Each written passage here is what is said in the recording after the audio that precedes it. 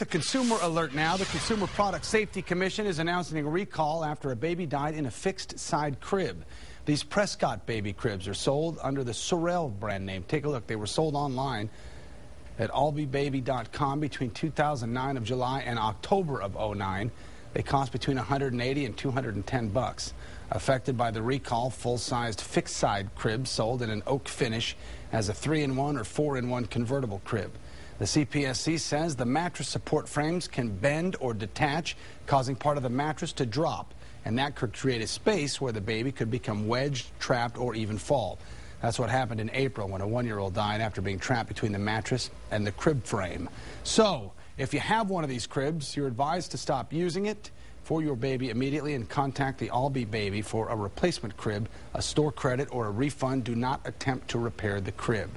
And to note, these Sorel cribs are actually relabeled cribs, originally made by Simplicity. The CPSC has received one report of a consumer who removed the Sorel Prescott label from the crib and found a Simplicity label underneath.